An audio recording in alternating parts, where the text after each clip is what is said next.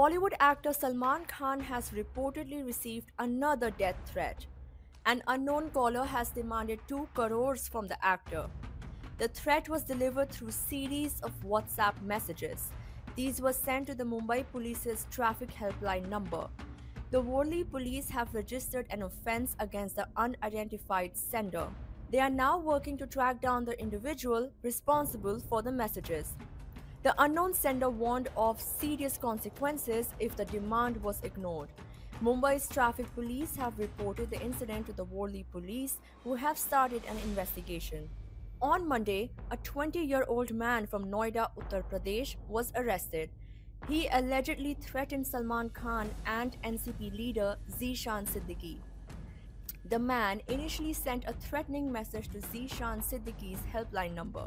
Later, he made a voice call issuing a death threat against both Siddiqui and Khan. This threat was received last Friday. Nirmal Nagar police registered a case on Monday.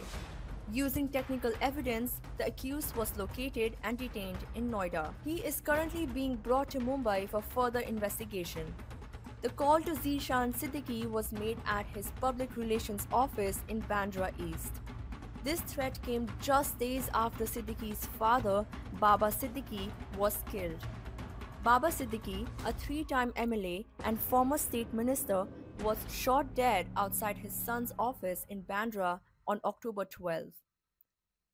The Lawrence Bishnoi gang claimed responsibility for Baba Siddiqui's murder.